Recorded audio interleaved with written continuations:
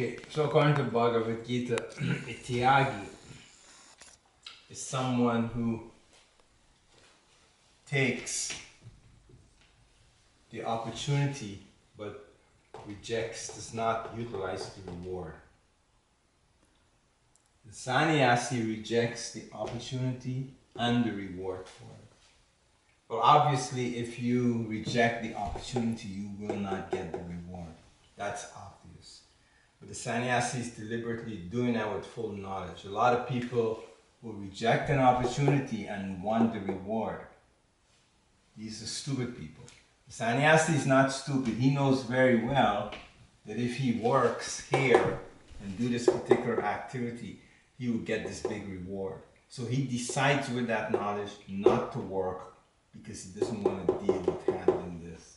The Tyagi, though, is a good guy. He takes the opportunity, but he does not want a reward. He gives the reward away. Like, let's say, he gets $1 million for doing this thing, but then he gives it to charity. The sannyasi now, he knows if I get this $1 million, I give this to charity, I'll be known as a good guy, I will get a good result. But still he decides, no, I don't want to be involved in this at all. I will leave this alone, I will not do it. So those are the two things. So anytime somebody goes to do some work or some activity, they have to be given this. If we don't calculate this, we're going to misunderstand the whole Bhagavad Gita. You have to be given an opportunity. But why are you given the opportunity? Because of what you did in the past.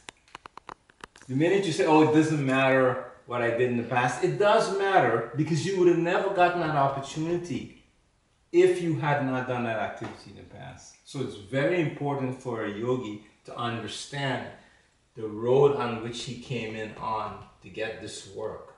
That it's not the work that causes you to get something. It's the opportunity which is based on your past life. So that is it. So those are the differences explained. In the Bhagavad Gita, Krishna told Arjuna to be a Tyagi. But we see in the Uddhava Gita, when Uddhava wanted to be a Tyagi, Krishna said, no, you should be a sannyasi. Reject the opportunity for social life and reject the reward also. So this is the path Arjuna was told to take. And this is the path Uddhava was told to take. It's a totally separate path. This path, for you to do this properly, you have to master karma yoga.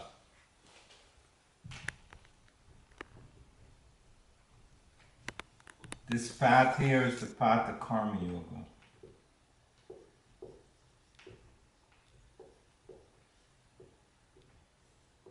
This is the path of Jnana yoga.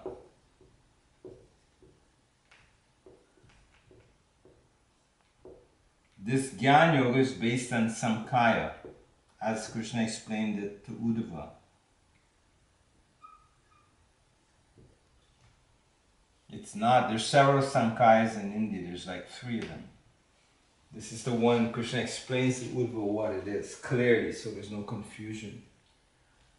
Let's go back over this. Why is this karma and yoga? Because karma alone, when done, produces this.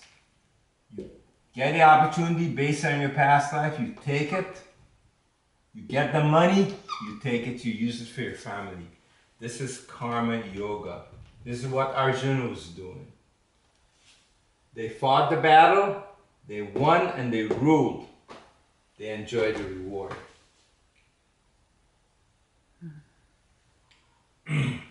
Jnana yoga now is different. Because of having this knowledge of Jnana, one sees through this whole nonsense and realizes this whole thing is a waste of time. In addition to being a waste of time, you become more involved. The better you can act in here as a person who works and gets a reward, the more tied up you become. Because this person sees the studying Gyan and Samkhya, he uses yoga to avoid the whole thing. In Arjuna's case, he used yoga as taught by Krishna in the form of karma yoga to master. When they were finished the battle, they had to go and listen to Bhishma to find out how to rule in a way that would not bring them bad reactions.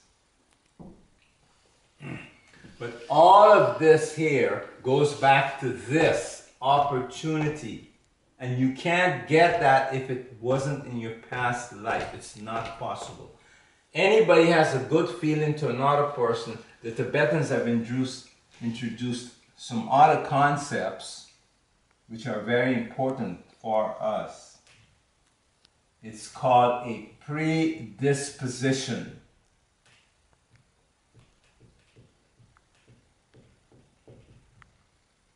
Predisposition. What is a predisposition? Well, the word pre means before. Obviously, the Tibetans have come up with this shit. The word pre means before. Disposition means something that I have right now. My attitude right now.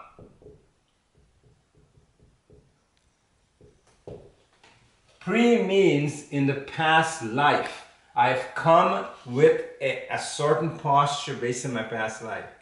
I meet this person for the first time. Now I don't like him. For no reason at all. I don't know his history. I don't know nothing about him. I just don't like him. I just get a funny feeling. That is called a predisposition. It comes from the past life. It's not based on just what's happening. The Hindus now, instead of saying predisposition, they use the word samskar. S-A-M-S-K-A-R-A. It's different to this word, which is samsar. Samskar and samsar is different. This is not the word. Let's take it out. Samskar is the Hindu word. It means I'm carrying certain instincts and subtle attitudes in my psyche already. I'm loaded with those things. As soon as I come out in a body, I'm going to have a certain attitude, a certain type of prejudice, for no reason at all. This is because I've carried over my past life.